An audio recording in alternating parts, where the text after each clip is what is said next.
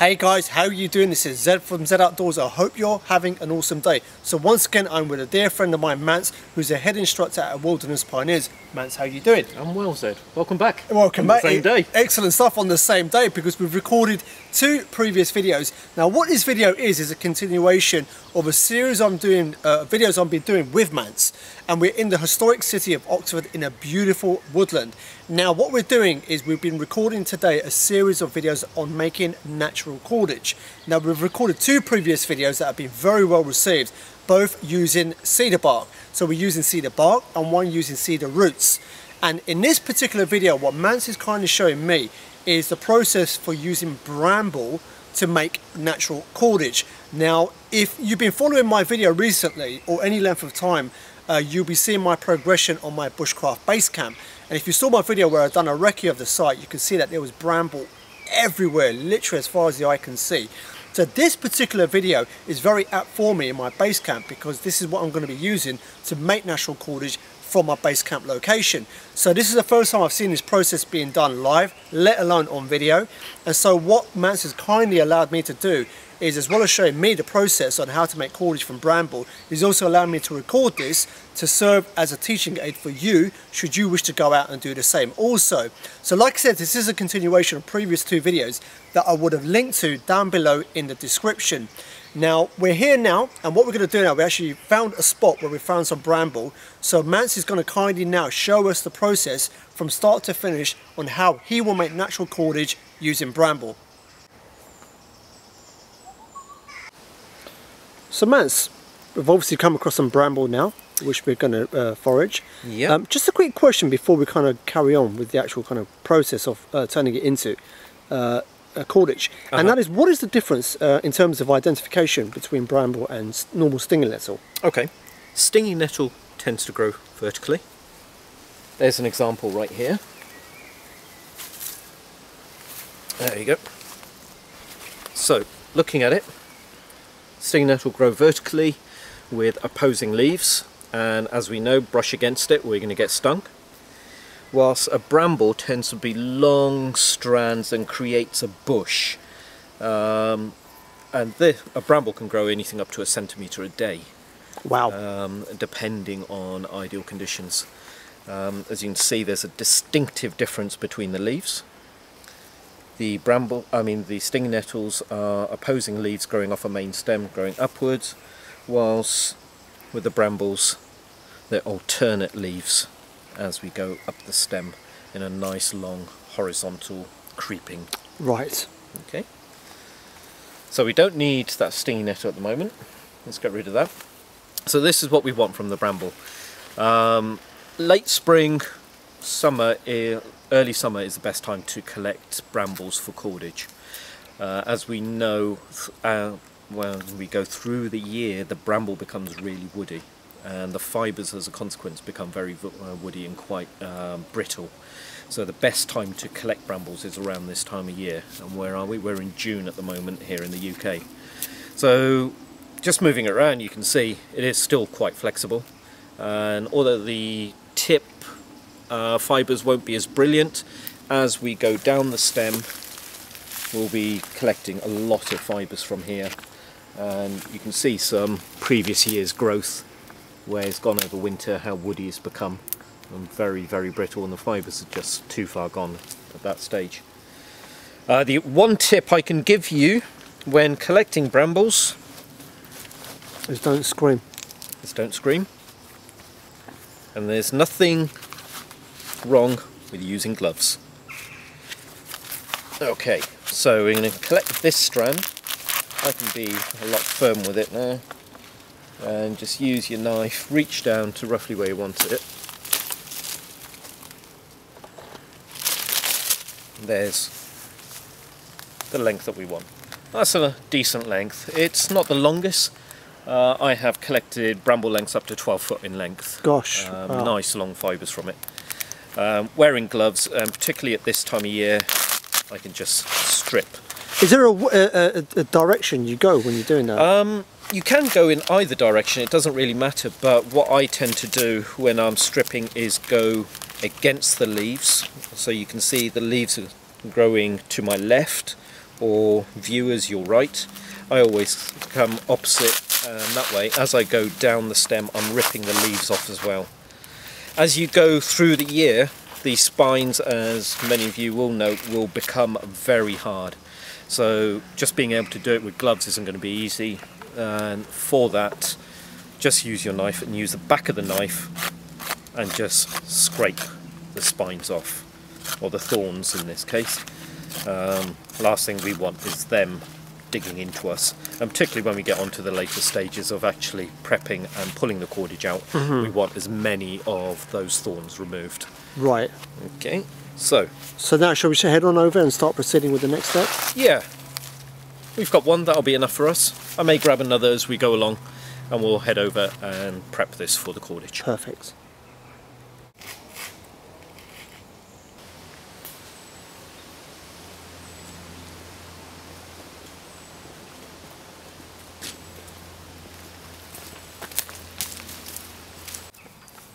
So Manse, we collected the bramble. What's the first step? So obviously we've removed the outer thorns. Yep. And so now we need to get access to this very, very thin layer here. Right. So you can see that sort of white spongy layer. That is the core of the bramble, which is just pure pith we need to get rid of. And do you remember the cedar bark, how we had to remove the outer? So we need to remove the outer layer to get at that really, really thin layer of fibres going around the pith. So there's two ways of doing it. One, you can just take the fibres away and then strip the outer bark off afterwards, or you can strip the outer bark off first and then get access to the inner layers. And what I'm going to do is strip the outer off first. So just using my knife, I'm going to use the back of the knife. I'm just going to go down the different faces of the bramble, and just very gently, because I don't want to cut the inner fibres, just remove the outer. You can see there's not a lot of pressure going on, and if it starts skipping, rather than me putting more pressure on, I'm just going to just remove and just take it really gently. Particularly with our bushcraft knives, which tend to have a 90-degree edge on the back, because obviously the 90-degree edge comes in really useful for firelighting. We want to make sure we don't go into the fibres on the inside and inadvertently cut them.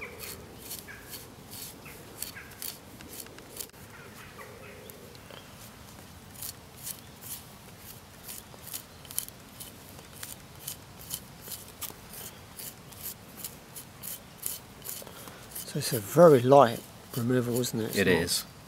Particularly at this time of year where everything is still young.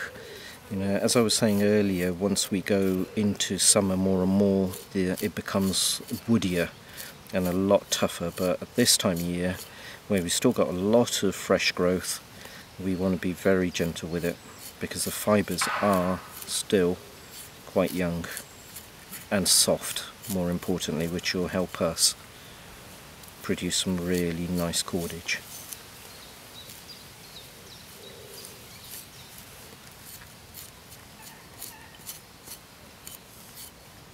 Where did I lose that? There. So Manse, all that has been removed now. What's the next step in the process?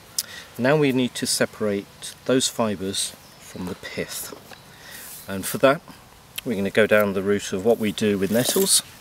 We're just going to bash them up a little bit. You don't need to be really, really tough with this, but you do need to be a little bit tougher than what you would if you were prepping nettles. And as I'm going down, I'm just rotating the stem, and in essence what I'm trying to do is separate the fibres that I want from the inner pith, and that will make it significantly easier separating the two. Pay attention to where you've had the nodes from the leaves, because there's a lot of fibres concentrated in that area. Just make sure you get all around that, and we just work our way all the way up the stem. And obviously as you come to the thinner section of the brambles, it gets softer. It doesn't need the same level of bashing as what we did down at the base of the stem, which was thicker. Okay, now what I always like to do is I just go down the whole length of the bramble that I've just bashed, make sure that there's no stiff areas left in there where I haven't been able to get through,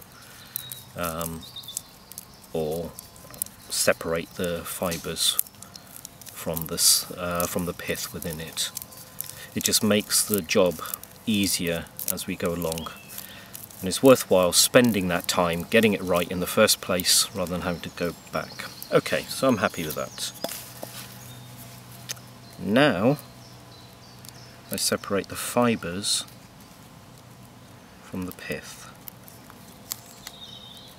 There we go, so you can see the fibres that produce our cordage just coming away nice and easy from our pith. And this is the outer part we're going to use for the actual cordage? It is the outer part, yes. Like in nettles, it's the outer part where all the fibres are, which are in essence the blood vessels of the plant, and they're just long tubes. And again, once you come to a slightly stiff area, just be gentle with it, because as with the cedar cordage video where I said the long fibres are far more beneficial than lots of short ones because it saves us time in the long run. There we go. Okay, so this slightly greener area is where I didn't remove the outer covering, but this translucent is all the fibres from the brambles that we want.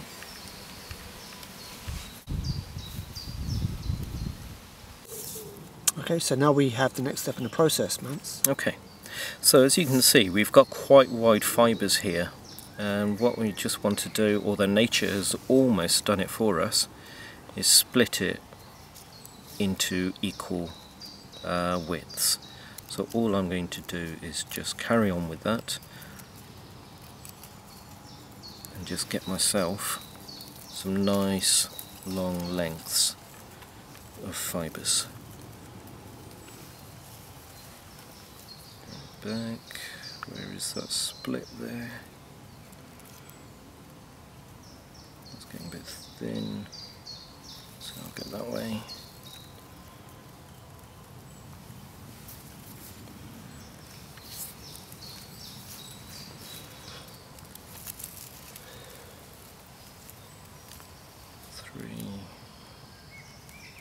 It's about even. Let's go back here. Okay, so from one bramble length we now have 5 strands that we can work with. Now the one thing we need to be aware of out here, particularly on a day like this, it is really hot now. These fibres are beginning to dry really quickly. So although I would allow these to dry and re-wet them, like we've discussed in some of the previous videos, I'm going to go ahead and show you just how to do the cordage. But if it does start getting too dry and starts getting brittle, the easiest way is just to re-wet it again. And so, slight offset from the centre, as I said in the cedar cordage video.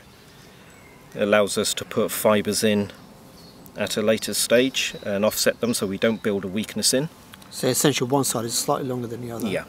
So, and that's just one piece you've got there, right? That is just one piece, so you can see one side is what, about 6 inches shorter than the other? Yep.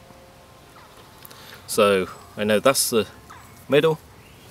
Sometimes worthwhile just licking your fingers, and all we're going to do is start that 2-ply process again. You can see how thin this is in comparison to the cedar cordage. So with that one, just to recap, you turned it... Okay, I'm right-handed, like most normal people. Sorry, lefties. Okay, so I twist away from me. And so the furthest one I twist away, reach round with my little fingers, grab the second strand, and then I twist towards me. Then I move my left thumb and finger, which is pinching the overlap, just move it forward to pinch that new overlap. So again, twist away towards me,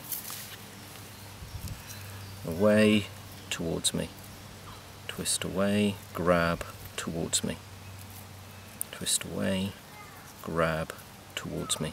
And the important thing is to keep it very tight. Don't loosen it up, make it really tight. And once you get the knack of it, it just becomes really easy.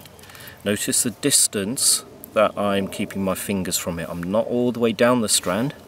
I'm only about a centimetre or so away. That allows me to put a nice twist in just with one finger rather than having to let go. Grab towards me. And I keep doing that and just moving my left hand just forward down the cordage.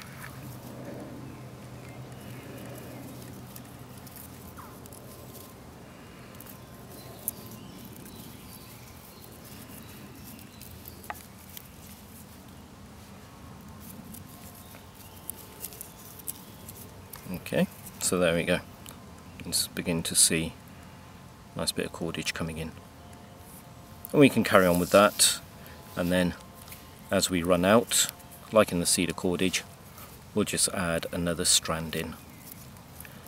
If one starts getting too thin, and I'm noticing it's not laying properly, then I'll just add another strand in to thicken it up. It doesn't matter how much of an overlap or how many overlaps we add in, or extra strands, as long as you coil it properly and tightly, then it'll be fine. You may notice my fingers moving away. It's because these fibres are getting dry. Nice hot day, so I'm just licking my fingers just to allow that traction and that grip that I need in the rotation of these fibres. So Manse, we're coming to the end of obviously one length of it. We are. So we want to add on another piece in. So we need to add on, like you rightly said. So what I'm going to do, as you can see, this fibre, which is the shorter one of the two, has started coiling. So I'm just going to uncoil that slightly so I go back to the straight strands.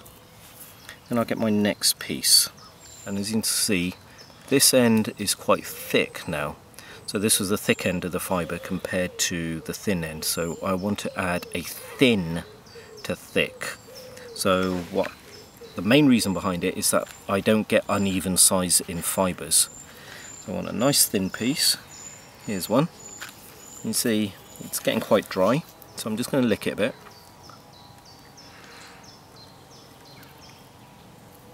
Just get some moisture back into it, make it pliable again. Then I'm going to do an overlap. And you can see where my last twist was. I'm going to give it some decent overlap. Doesn't matter about the extra. I'm just going to pinch it, and then all those I'm just going to twist in. And I do an initial twist like so, just to hold the fibres in so I don't have two separate sets of fibres there. So now that's in, I can just carry on. You can see that one fibre is now just a little bit too thick for me. We're getting two different sizes. There's a millimetres difference between them. So I am going to add another fibre in right now because I don't want them going too thin.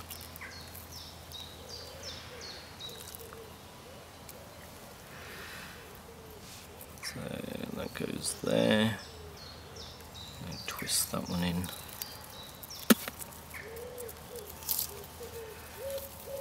There we go. And that's roughly about the same size. So in short, you're constantly just trying to keep it the same width throughout, yeah, basically. Yeah. Because that's where the strength comes from. If we suddenly have an uneven sizing of it, the thicker stuff is going to be stronger than the weaker stuff, and particularly if you were using Bramble Cordage, say, for a fishing line, we want an even strength all the way through.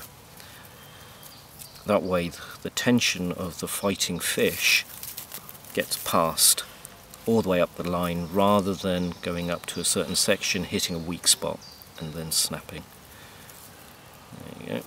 You can see my cordage has got a little bit thicker, but the idea has come forward. I could have spent a little bit more time just getting it perfect, but it lets the viewers see, and you guys at home see the principle behind it.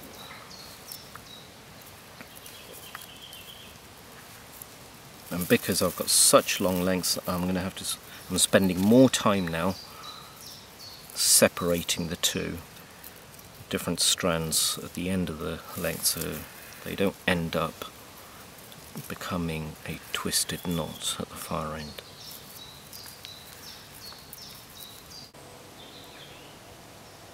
Alright Zed, so what we've seen is just by splitting the bramble into the way I wanted to go in nice long thin fibres, and what are these, about 5mm, maybe 6mm, and coiling them, we can get nice thin cordage. But you need cordage for your primitive shelter, don't you? Yes. That is going to be too thin. The strength is there, but making something like that, you're going to need loads of it to coil round. Now the other way of doing it is just by using the whole width of the bramble, and rather than splitting it off like I did, we'll just use it from there. And it's again exactly the same principle, in a twist, and just coil with the whole length. Oh, interesting, so you don't separate it out. You don't separate it out, no. Now if it's just going on your general shelter cordage, you don't even need to take the outer bark off like I did. But we can see straight away that the diameter of the cordage that we're making is going to be significantly bigger. Oh wow, yeah, that's a big difference, isn't it? Okay, and something like that will be more than strong enough to for your shelter. I've made cordage from brambles, just 2-ply, roughly that thickness. I've let it dry before I corded it, and I have pulled my weight up just on that cordage, so it is very, very, very strong cordage. And when I'm shelter building, if there's brambles around, it is my go-to cordage, natural cordage, because brambles, as we know guys, gets everywhere, and you've got nice long lengths. Sit down in the evening around the fire, once you've spent that time stripping all the the thorns off, you just sit there. Almost becomes a meditative state.